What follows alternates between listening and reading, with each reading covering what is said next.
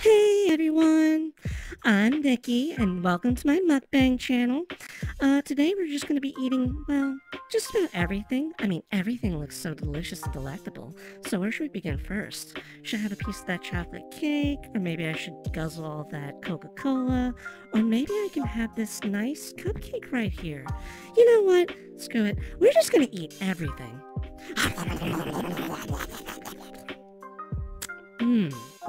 Wasn't that delicious? And didn't you enjoy me eating it all?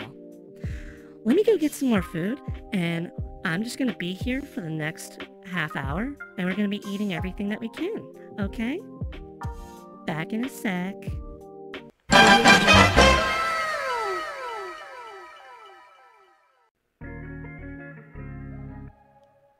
Oh hey, what's going on everybody? Tuju Panda back in action to talk about something else today. By something else, it's about something that I've been wanting to talk about for a while now. So, mukbang videos. How do you feel about them? Me personally, I always found the idea kind of weird. Like, if I wanted to watch somebody eat, I'd go call up my father or maybe my friends and go to the local, like, all-you-can-eat buffet. Because, like, that's plenty of, like, watching somebody eat from across the table, right? In, like, real time. I don't really need to go on YouTube and, you know, click whatever, like, whatever mukbang channel happens to be out there. I mean, YouTube, what it is, it's a smorgasbord of various content, kind of like this channel, that caters to whatever audience happens to take interest in that sort of thing. I don't get it personally because, you know, like, some of it's just kind of gross. It's like, do you really fixate on somebody eating? Now, if it's a hot girl, like, I could certainly see that, but at the same time, it's like, I've heard stories over the years of, like, people.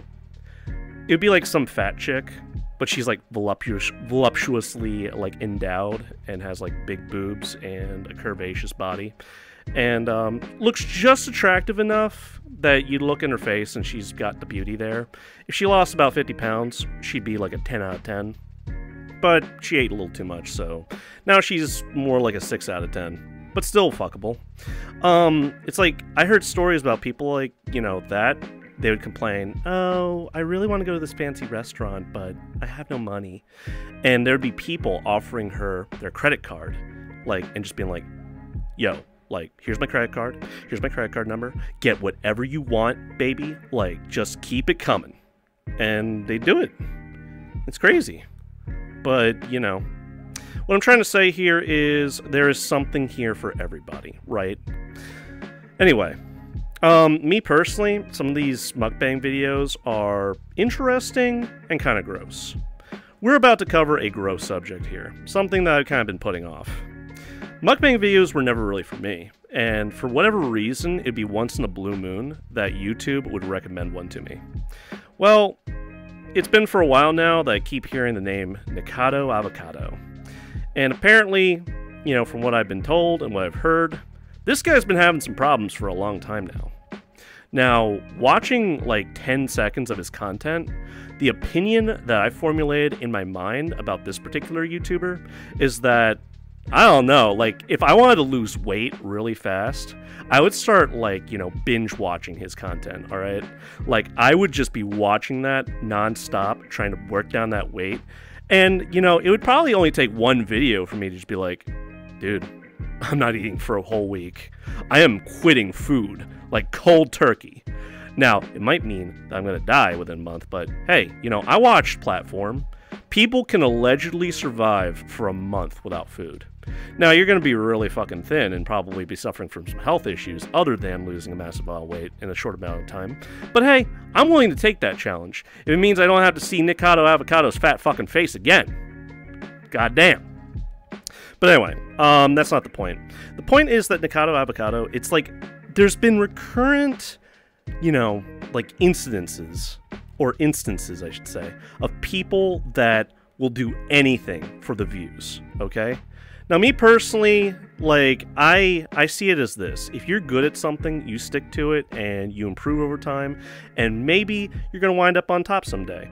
You're going to, like, you know, get a lot of followers, and if you're a niche channel, kind of like mine, you're going to attract the right kind of followers that are going to stick by you through thick and thin, because they happen to like something about you that's unique and personable, and, you know, but it's far be it for me to criticize. At the same time, though, Nicokado Avocado, like, he used to look normal. Like, I remember early videos where he looked somewhat normal. He looked like an average dude. And then he started doing mukbang videos.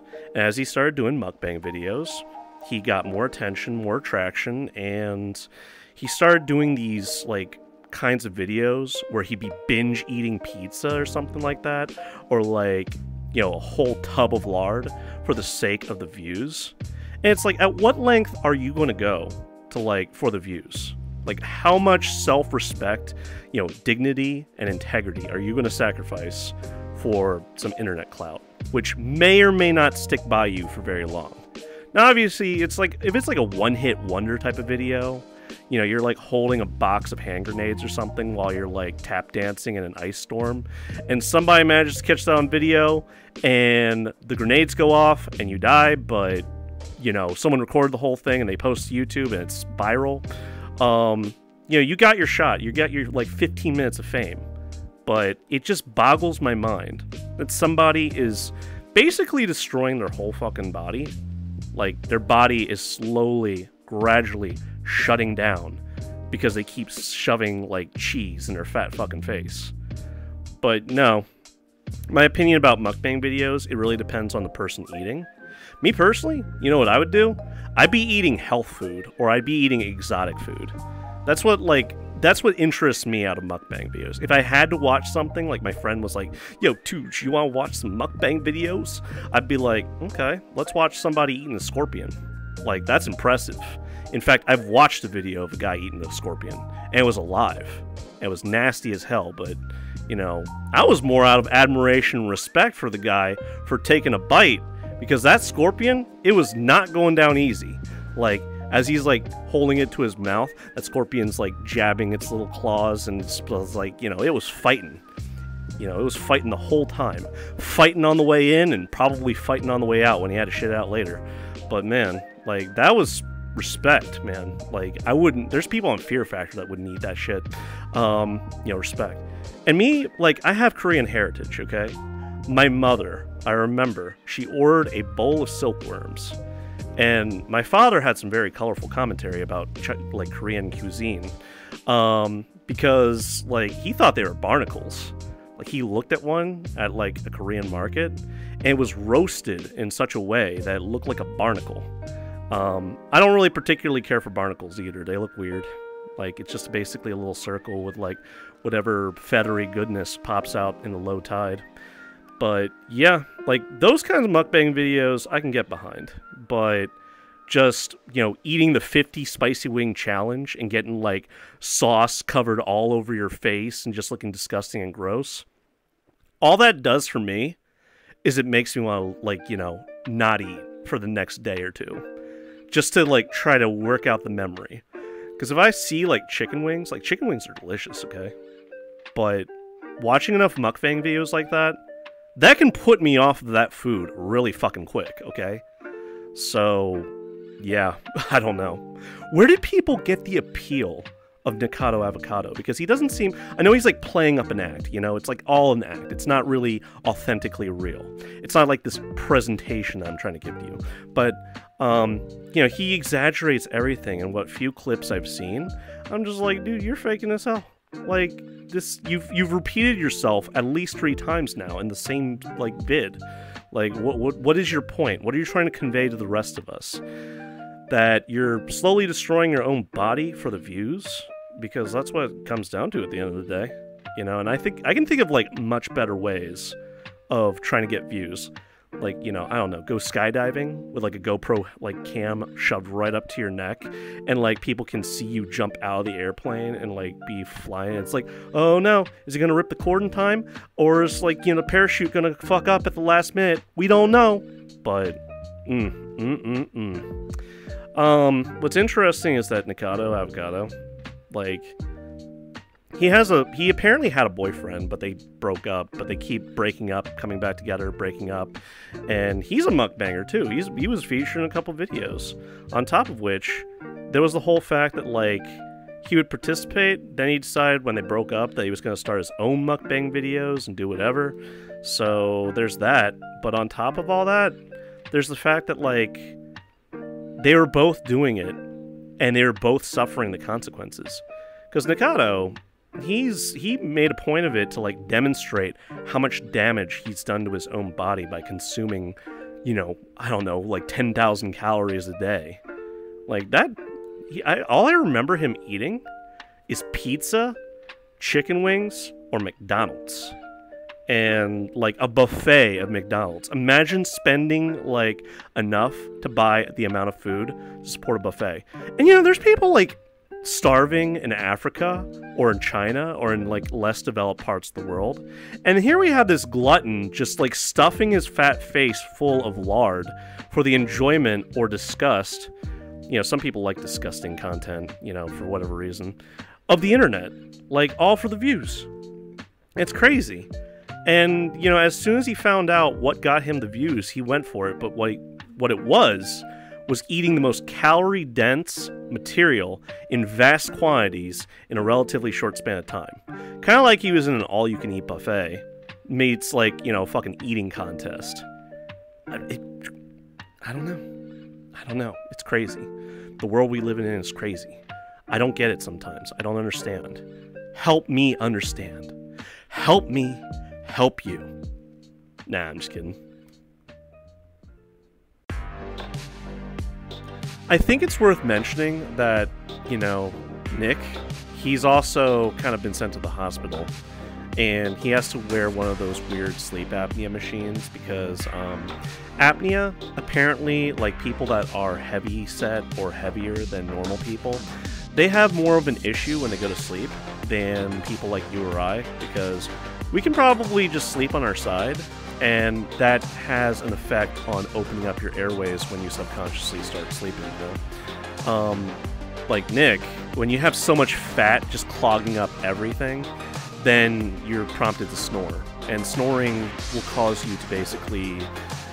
I forget the science exactly, but basically you'll wake up for like 5 seconds at a time, 10 seconds at a time, and the time periods in which you wake up briefly are so short that you don't remember them when you wake up after like a full night's sleep.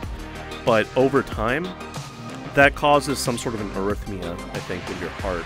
Like, something happens with your heart where your heartbeat has an irregular heartbeat. And that just basically increases your chances of your heart like failing on you or having death, like premature death. Plus, you also feel tired as hell the next day. I used to be a little bit more overweight, and they tried to get me on one of those machines, and I have to say, like, I wasn't even that overweight. I was maybe, you know, like a couple, like maybe 10 pounds overweight. It wasn't by much. It wasn't to the point where you have like a beer belly and like a fat ass. But it was kind of bad because, you know, they were trying to like, they're saying, you seem to be suffering from sleep apnea. And sleep apnea can actually affect people that aren't even fat at all. So nowadays you have like those little like tape strips that you can put over like the bridge of your nose. Or maybe, I don't know, like you can get that weird thing that you put in your nose and it will supposedly stop you from snoring. I mention all of this because all of that excess weight is contributing to a lot of different health effects that Nick seems to be going through. And they supposedly like broke their ribs a while back, and like every time that they walked, like, you know, they would complain about pain. And like a couple of their videos was quite literally just them shoving pizza in their face and going, ow, ow, ow, ow, ow. And it's like, the doctor just told you not to put like stress on your body, number one. Number two, like, the doctor just told you that you got out of a pretty serious ordeal. But Nick's response is, hey everybody, so I know the doctor told me that I shouldn't do this, but, you know, I was just having this insane craving for pizza. And he's got like 5 boxes of pizza stacked tall. And these aren't just like, you know, small pizzas or even medium pizzas. These are like the full fucking supreme size pizzas. The kind that you would take to like a beer party to like hand out a slice to everybody that's there while you're watching the game. That's the kind of, like, you know, size that he brought home with him for his next little challenge.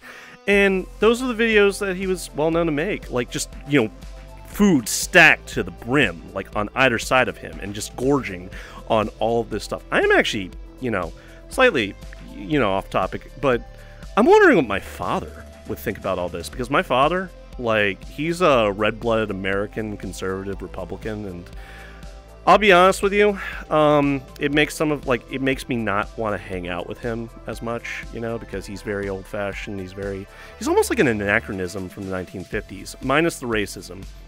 It mostly boils down to, like, I don't know about misogyny, though. Like, you know, he's made some commentary about women, so, like, the racism is off the table, but the misogyny might still be there. I don't know. Like, you know, I'm kind of too afraid to ask, alright? Because, like, some of the commentary he makes, I can only infer based on what he says. But, you know, it's whatever. Like, he was from a different generation. But I'm actually very curious about what he has to say, because, like, him being conservative and stuff, like, all of this, like, if he knew how much I played VR chat or just, like, enjoyed myself and what I was doing, he would have some, like, very harsh criticisms and opinions about the things that I'm into. So I only tried to, like, cover certain things sporadically. He hasn't found my YouTube channel yet. Granted, I don't think he really, I don't think he's looked too hard. I don't think he knows I have a YouTube channel. Let's keep it that way. But, like, I can only imagine the kind of commentary. He'd be, like, remarking about how gluttonous and needlessly wasteful this kind of behavior is, because, here's the thing. If that's what you want to do, I believe wholeheartedly that you should have the right to eat whatever you want to do in whatever amount. You are a big boy or girl, whoever you might be watching this channel right now, and you have the right to go into a store and buy, like, a supreme deluxe cheesy gordita crunch and just gorge on that shit, if that's what you want to do. Because, you know, we all want to just, like, let loose, like, grab something to eat real quick, maybe eat that cheesy gordita crunch, or, like, that, you know, stacked to the brim chalupa with all the fixins. But when you're doing it for an audience, and you're doing it at the detriment of your own personal health, that just disgusts me. It doesn't disgust me so much that, like, you know, it disgusts me in multitude of different ways. One, you are making a complete slob of yourself, okay? All that sauce dribbling down your fucking chin and, like, neck and shit like that, that's disgusting, alright? Number one. Number two, if you're going to do something for the views, one, you should know what you're getting yourself into, and two, don't take any unnecessary risks. And, like, you know that, you know, overweight people have a higher chance of dying or developing congenital health problems as a result of them being so overweight than, you know, people that maintain an active lifestyle and go outside every other day. You know, just enough said. But, you know, Nick, it's like, people are already calling bets on when he's going to be dying. Of a heart attack or a stroke or whatever, I don't know. But I'm not saying that I wish for that. But given the fact that they've been to, like, the hospital a couple times and supposedly need a nurse to make sure that they are, like, able to live a relatively normal life, the warning signs are already appearing. Like, the writing's already on the wall, alright? It only, like, takes just a little bit more of this. How many more videos can he be able to produce before he just craps out? And furthermore, if you happen to be a fan of Nick Avocado, like, you know, just maybe make a comment in the description here or, like, on the YouTube channel and just tell me why you watch it. Like, are you an actual fan? Do you enjoy and support what he's doing? Or are you just here to watch the slow-moving train wreck? Kind of like with Christian, you know? People weren't watching Christian because they genuinely liked them. They were watching them because they just kind of wanted to watch this slow-moving train wreck in action. And were mildly amused at whatever crazy hijinks he got himself into. Whichever, like, side of the audience you happen to be, I'm just genuinely curious, okay? But yeah, this is... Mukbang videos just seem like vapid, mindless entertainment. You know? Just somebody eating something. Now, if they're eating something truly exotic, like an octopus or something like that, I don't know. Like, and if they're, like, mildly attractive, I don't know. But if they look average, that's fine too. If they're, like, reviewing the food and saying, hey, I just tried pad thai for the first time. It's amazing. You should go out and try it. Like, that adds value. That's something to talk about. That's the, that's the person that's recording the video interacting with their viewers. Although it's a really one-sided conversation until the comments start rolling in, but, at least there's something. Nicokado Avocado just acts like a dipshit on camera while he's eating, and it's a fake-ass act. Like, just acts like a child. Like, a toddler. A man-child. And they're like, what, 28 years old, 29 years old? No, they're pushing 30, at least. And they're already ruining your body. And when you hit 30, your body starts to change a little bit. You're not quite as fast as you used to be. You're not quite as ready or, like, confident in your abilities, maybe. Some people, some 30-year-olds, they're maintaining, they got those muscles. They got, like, they work out. They keep their mind sharp. But most people that use the internet quite often don't fall in that category, all right? They spend way too much time behind the internet, behind the computer screen, just tapping away, being keyboard warriors and whatever. Like, I'm not trying to, like, shit on you all. I'm guilty of it too. I could definitely improve. But I'm nowhere near, even on the radar, of this Nicokado Avocado guy. So, where do we go from here? Well, two ways this is going to go down. Somebody's going to have a stern talk with him and say, all right, there is a divergence in this path ahead. If you go this way, you'll be on the path of recovery and, potentially be able to improve your health and your chances of living past 40. If you go this direction, you're not going to live past 40. All right? Period. So make the choice now, think long and hard, and get back to me. And Nicokado Avocado is just going to look and just be like, I want the views. Give me the views. All the clout. I want all the internet clout. Right here. I want money, success, fame, ambition, all in the palm of my hand. Right now. Right now. Right now. And the internet might be there to help him out, support his Patreon, but, like, he doesn't seem like a very nice person. He doesn't seem like he's, being nice to his audience.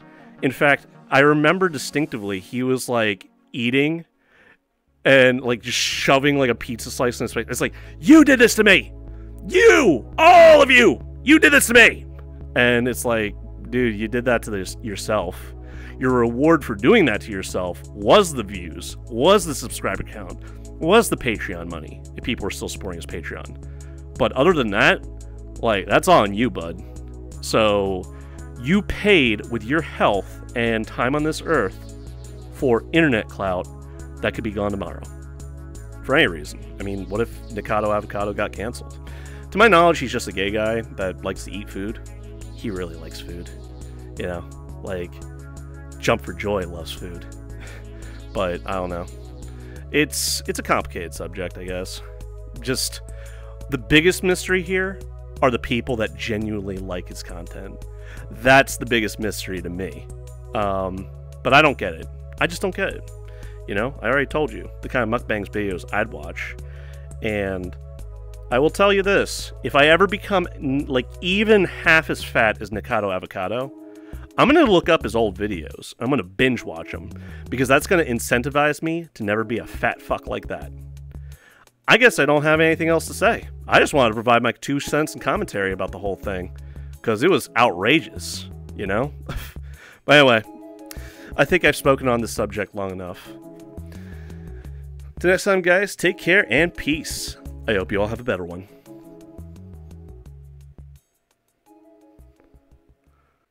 Hey, everybody. Before I go, I just wanted to make mention of something. So, my longtime friend, main man, South Texas Fail, he's head of Keep the McRib Alive Foundation, alright? He's the CEO, he's the head spokesperson, and he basically does all the PR, interactions with various other people. But yeah, Nicokado Avocado is starting to look like a prime candidate for the Keep the McRib Alive Foundation, where they take fat people, they fatten them up even more. This sounds like a good money-making scheme to not only boost profits through Patreon dollars and coffee donations, but also, when the person, expires, they can become a McRib, and we can bring the McRib back. Because, you know, fat people's flesh and texture, those pounds that go all into that, that's pretty much like pork, right? So, you know, I'm just saying, I'm putting it out there before something happens, like a premature heart attack, or, you know, a weight-induced fall. You know, he could be a prime candidate for recruitment for the Keep the McRib Alive Foundation. Because you all like the McRib, right? I mean, sure, it's an overpriced sandwich that has a little bit of that honey glaze over it, but it's delicious, and it's fantastic, and it's offered by nothing other than McDonald's. So, you know, if you want to see, you know, the McRib come back in sustainable numbers to the point that it is a permanent item on the menu, you know, just think about it. Look at Nicokado Avocado. He's getting pretty fat these days. He's complaining about it. He's starting to suffer the heart, like, palpitations and things like that. But that's okay. That is fine. Because, you know, the Keep the McRib Alive Foundation has very powerful lawyers. And they have enough of a, you know, support staff to make sure that Nicokado Avocado lives just long enough to become a little bit fatter so they can get turned to the McRib. So, contribute today, support your local Keep the McRib Alive Foundation, call your spokesperson, and give your pledges. Okay. Let's go have some fun.